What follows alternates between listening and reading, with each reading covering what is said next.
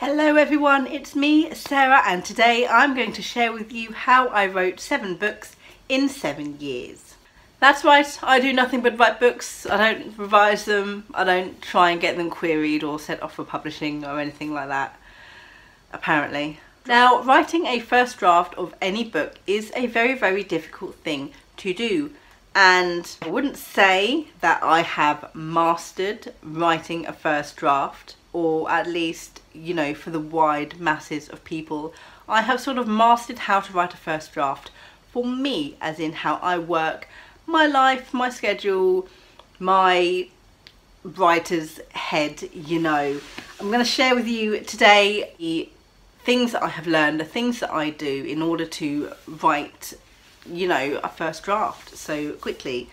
7 in 7 years, the average is about 1 per year. Last year, in fact, I wrote 2 novels, so 2 first drafts in 1 year. Clearly I have too much time on my hands, so I don't utilise it in the correct way. Writing advice disclaimer, as always, I am not an authority on writing 7 books in 7 years. I'm sure a lot of authors and writers out there can do exactly the same thing. I'm sharing with you what works for me, the things that I personally do in order to keep myself writing so many things at once. The first thing I do that you should do is always have an idea, and I'm very sure that as writers we are not lacking in them whatsoever. I wouldn't say it's a very difficult thing to come up with an idea for a book, but turning an idea into a full-fledged plot, that's the difficult part. And it helps to have a really weird imagination. It helps to have a lot of inspiration from outside sources, and it helps to keep note of all of these things. So I have a section in my bullet journal where any sort of idea for stories, any sort of snippets of dreams that I remember that pop into my head, I write them down in there. I can either utilise those into novels that I am already writing or already planning, or I can use them, mesh them together and plan an entirely new novel. Remember that an entire 100% idea does not have to be there in order for you to start writing. You do not need to know it all before you start, so don't fret if you don't feel you have a whole plot. More ideas will come to you as you write. The second thing I do is fast draft. Fast drafting is where you basically write your novel as quickly as humanly possible, usually around a month. So yay NaNoWriMo. This works for some, it does not work for others. Obviously writing upwards of 50,000 words in a very short amount of time can burn you out, so just be prepared for that to happen. It's something that I have been doing since 2015, so I'm very well versed in fast drafting my novels and all of the ups and downs that come with it. It's something that I definitely recommend that you give a go, especially if you're struggling with your first draft, because word vomiting everything onto the page certainly helped me finish so many novels in such a short amount of time, then sort of plodding along and making sure everything was, you know, right as I wrote it, if that makes sense. The third thing that I do is keep inspired, and this is such a difficult thing to do. There are tons of different ways out there for you to get inspired, and as writers it's up to you basically to figure out what inspires you the most. I can't tell you that. I can't tell you what will work or what won't work for you.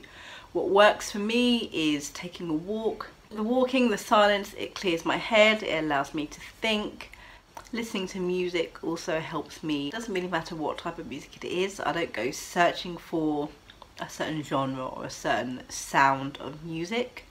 I listen to my favourites, and sometimes bits of lyrics will pop out at me and inspire ideas. Definitely scouring through things like Pinterest is another great way for me to stay inspired. And reading, of course, not that you need to read in order to be a good writer, but reading certainly does help inspire you to write your own work. Don't think, just write is another thing that I do. It's one of the pros/cons of fast drafting, where you write as fast as you can and try not to pay attention to what you're writing or how you're writing or the quality of your writing or the spelling mistakes or the grammatical errors or the fact that you've said in dialogue for 9 rows, and just write. Don't think about how it's coming out, just get it down and get it done. And this is actually a very, very difficult thing to do. NaNoWriMo taught me well how to ignore the quality of my writing. It's definitely a learned skill, which I find a really weird thing to say about writing trash and getting it over and done with. But as writers, we sort of have this inner editor in our head that is telling us that's not right, that doesn't make sense, you need to go back and fix this sentence. And don't listen to that inner editor as you write, because from personal experience, he will slow you down and he will make you second guess yourself. And you know, I know some writers do prefer to go back and edit what they've just written, and that's absolutely fine. If you feel better doing that, then you do that. I'm not going to tell you not to, like, I'm not. But for me, learning how to ignore the editor and just writing down everything in my head is what's helped me the most. The next thing I do is outlining. I don't outline properly. I'm more of a plantser than I am a planner, but I do make a brief outline when I write. I don't like pantsing it. I know sort of ish what I'm supposed to write next. I'll do 1 to 2 line/paragraphs for each of my chapters that talk about, you know, the main points that need to go into those chapters. I can pants around those if I need to, but having a sort of visual aid of where I need to go definitely helps me keep on track, helps me know where I'm going so I don't get stuck. And it also means that if I lose inspiration, I can skip ahead to a scene I know I really want to write and write that instead. The next thing I do is reward myself. Yes, nothing is better than writing 1 word and getting a chocolate out of it. People do this in many different ways. During the last NaNoWriMo, I gave myself a present after each 10,000 words that I wrote, which was extremely fun because I got 10 presents out of it. Some people will put off watching an episode of their favourite show unless they have written for X amount of time or have written X amount of words. I know someone recently who rewarded themselves every 100 words they wrote with an Oreo cookie. Any sort of way you can get yourself to keep motivated, to keep writing, to reach that little reward at the end of your writing session, definitely helps. Obviously you need to have a little bit of self-control when you do this, because honestly, what's going to stop me from eating all of the Oreo cookies before I even write 100 words? Who's going to tell me off? I'm not going to tell me off. I'm not going to care. I've just enjoyed 10 Oreo cookies, but I suppose it's more about the pride. It's more about having the discipline to maintain this. I will not do the thing that I enjoy until I have done the hard work and written the book. And discipline is a very learned skill again, and it comes with practice, and it comes with dedication, and it comes with really wanting to finish writing the book. The last thing that I do is track my progress, because nothing is better than seeing a nice little chart with stars on it as I write every single chapter that I have planned in my outline. Nothing is better than crossing out different scenes if you've got your scenes up on a board somewhere, and you know, getting closer and closer to that goal. It's I suppose it's another way of self-rewarding yourself. Look how far you've come.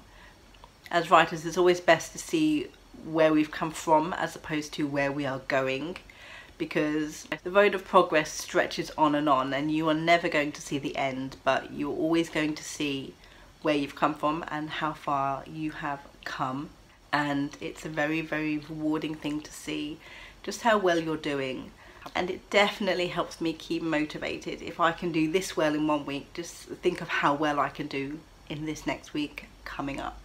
As always, every tip, every piece of advice may not work for every single writer out there.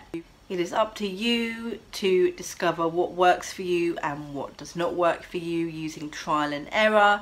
But the most important thing is to keep the dream, keep yourself disciplined, keep yourself dedicated, and make sure you make the time for writing, because if you don't make the time for writing, you aren't going to do it.